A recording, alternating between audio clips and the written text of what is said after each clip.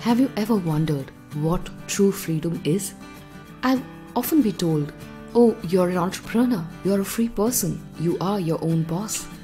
And I often find myself chuckling at the head that we still misconstrue mere professional license as freedom. We misinterpret the ability to do what we want as freedom, but that is merely superficial. There's more to true freedom than that, and in this episode, we'll explore 3 keys to that elusive true freedom where we are not left wanting for anything more than that.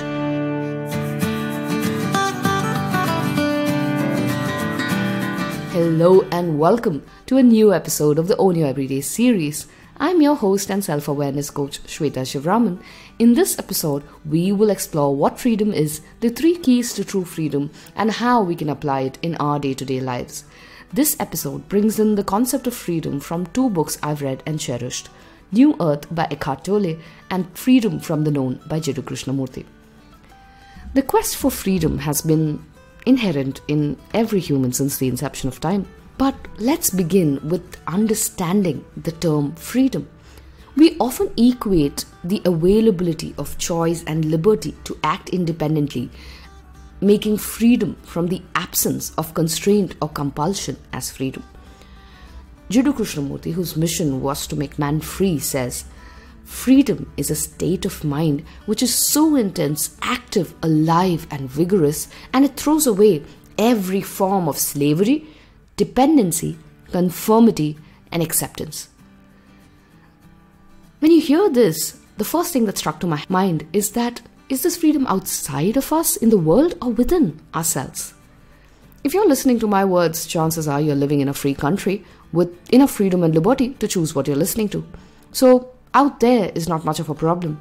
But what about within us? Are we free inwards? We are slaves to our bodies. Can we give up one meal in a day? Can we think straight when we have a minor toothache or need to pee real bad? My guess is that's a firm no.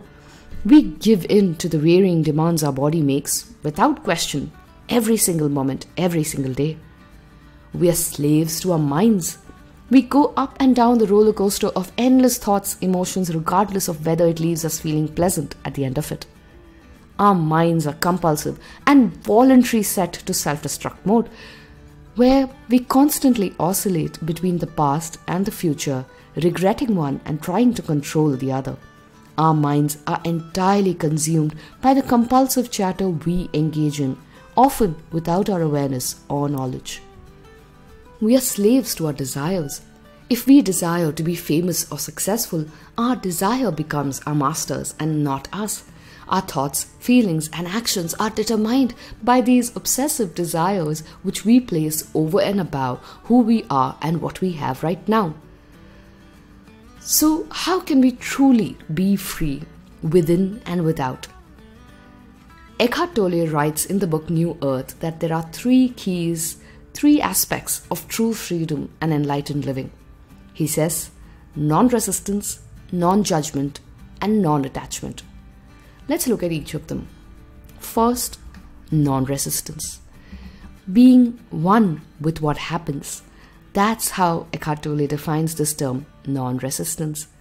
As long as we want life to turn out a certain way, we are a slave to external circumstances.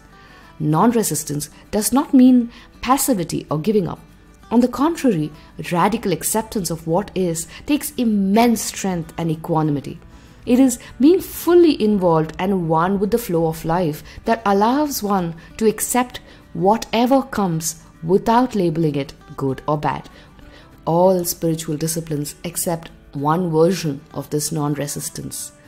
The question really is, though, how do we put it to practice? The strength to practice this, according to me, comes from the belief that all we encounter in life is temporary and impermanent. In Vedanta, the world is frequently compared to an ocean.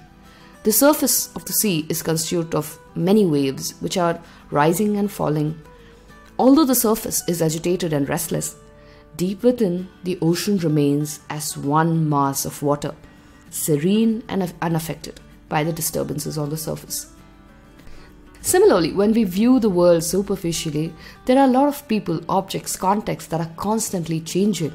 However, behind these changing factors, Vedanta says there is a changeless substratum, the all-pervading reality supporting them all.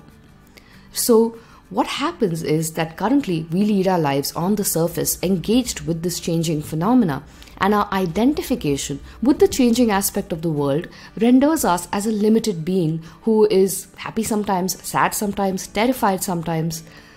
But if we were to identify with the changeless substratum, we can rise above the fluctuations of joy and sorrow and enjoy that permanent state of serene or bliss or whatever you'd like to call it.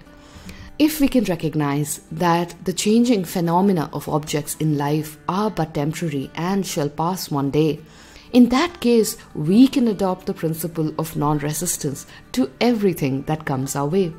Good or bad, we can remain anchored to that changeless reality and flow with life as one with the current. 2. Non-judgment. The second key to true freedom is not judging situations, people, or things as good or bad. The minute we qualify things with judgment, we are enslaved by our beliefs and thoughts about it. When we judge, we impose our value systems and bring in our past conditioning, and it's nothing but the past or the memory acting in the present. Jiddu Krishnamurti says, to be free of all authority, of your own and that of another, is to die to everything of yesterday so that your mind is always fresh, always young, innocent, full of vigor and passion. It is only in that state that one learns and observes, and for this a great deal of awareness is required, actual awareness of what is going on inside yourself. Consciously being aware of our thoughts and emotions and deliberately refraining from judgments is the key to being truly free, completely present and totally receptive to what is unfolding in each and every now moment. 3. Non-attachment. True freedom is being in control of our desires and cravings. Freedom remains elusive as long as we crave or attach ourselves to positive, pleasant or desirable experiences and have an aversion to unpleasant or unfavorable experiences. Yoga calls this raga and dvesha.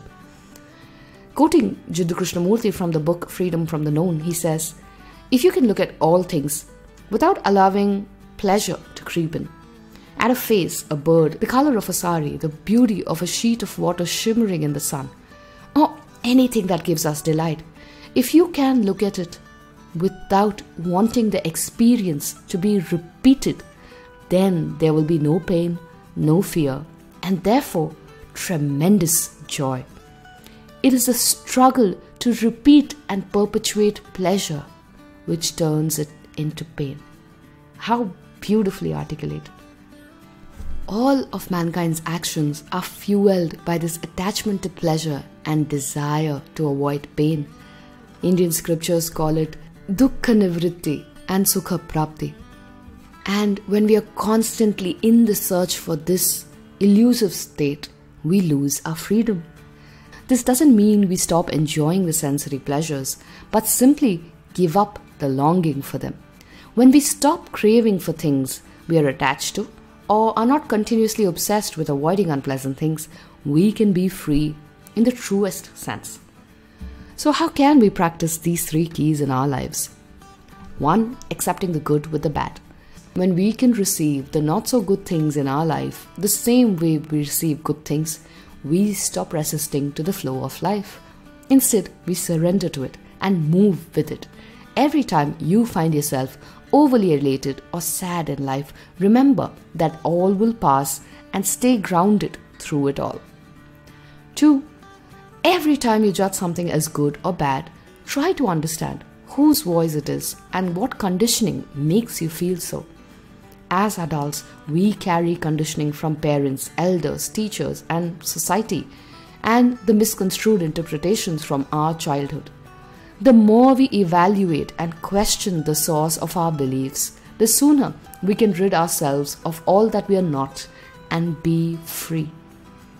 3. Detach, and detach with as many things as you can. The more you identify with something or someone, the more your joy and peace are linked to the presence of it in your life. To be free, we must let go of these attachments. So here's your own everyday tip for this week. Seek freedom within and experience the many fruits of complete freedom by practicing the 3 keys of non-resistance, non-judgment, and non-attachment. If you're curious to delve deeper, the 2 books I mentioned at the start of the episode will be a great place to begin. Until we meet again, this is Shweta signing off, hoping you have a fabulous week ahead.